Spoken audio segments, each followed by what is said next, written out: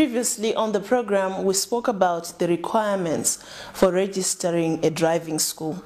Today, we'll talk about the operating standards for driving school. Now, let's say you've registered your driving school and your registration was successful.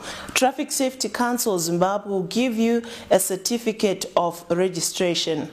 This certificate of registration is required to be displayed in the driving school premise. It is required to be displayed so that the people that get into the driving school will see that this is indeed a certified driving school.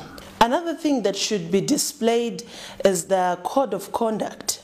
It should be displayed in the driving school premise so that all the people that get into the driving school will be able to see it vividly. This code of conduct should also be given to all the staff members belonging to that particular driving school.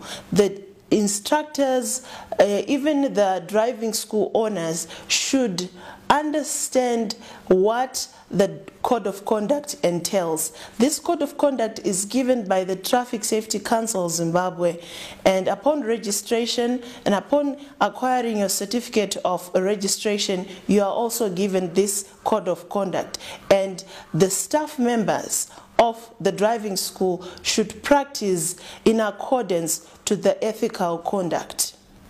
Every driving school should operate using a standard curriculum.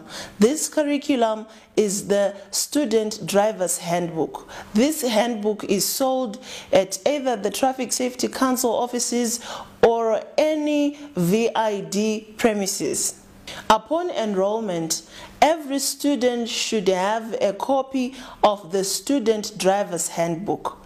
And before going to the final driving test, the student is required to have at least 30 lessons.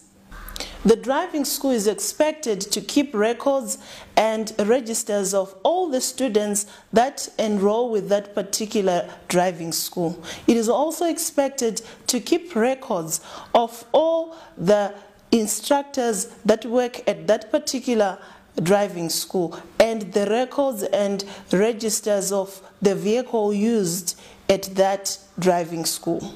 At any given time, the council officer may visit the driving school to inspect the driver training being given, to inspect the code of conduct, and also to inspect all the operational standards at that particular driving school.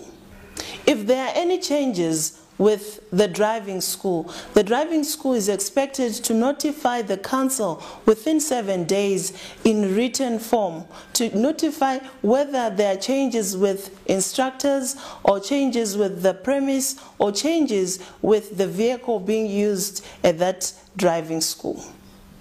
If the driving school does not follow the stipulated operating standards, the council can revoke or cancel its registration of that driving school.